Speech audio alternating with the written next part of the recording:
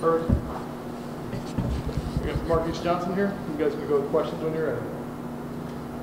Marquis, you obviously showed off a lot of your big playability last year, but where's kind of that role you're looking to carve out for yourself to be more of a consistent contributor this year? Basically, I'm just do the same thing I did last year. Just really working on the little things that I can do better, how to help the team. Really, that's all it is.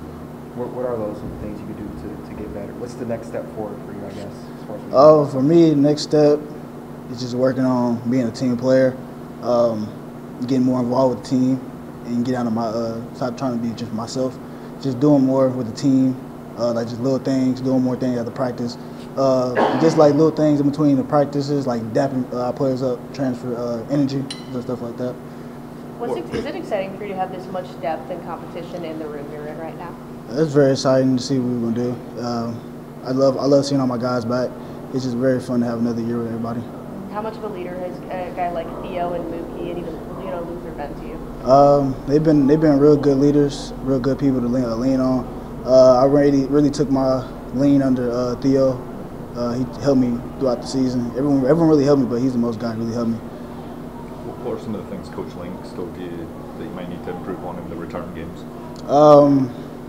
Just sticking my foot in the ground, like fast, just doing full speed and not hesitating or like trying to make a decision. Just make one decision and go.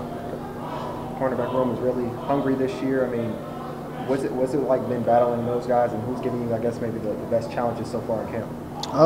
It's been fun battling them. You know, we lost our two corners, but we still have a nice corner room. The guy who's giving me the most problems right now is probably Jay Norwood. But it's really fun competing against them and going against them every day. Looks like you might got the best of Jamarian today. Oh yeah. Walk us through that one. That's my guy. He transferred from receiver to DB, so that's my guy. Kind of the guy who took me under my wing too when I got here. He gave me the tips and just some tips to go like how to be around here and stuff like that. So that's my guy. We battle every day. We talk every day. So it was fun.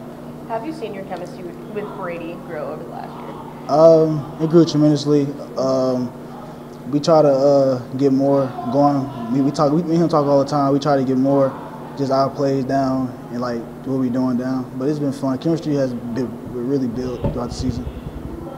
Marquis, the partnership with the Children's Hospital down in Texas and some of the special heroes work there, just how has that come together and what has that meant to you?